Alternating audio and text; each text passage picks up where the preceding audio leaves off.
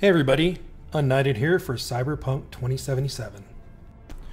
Now I first came across this where you can't use your cyberdeck, even though it shows like it's sort of scanning, but you can't do anything with it. I also cannot fast travel, so I had to manually leave the spot where I was at to come back and test it.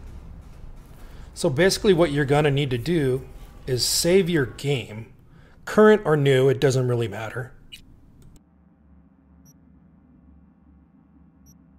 Now go ahead and load that game back up.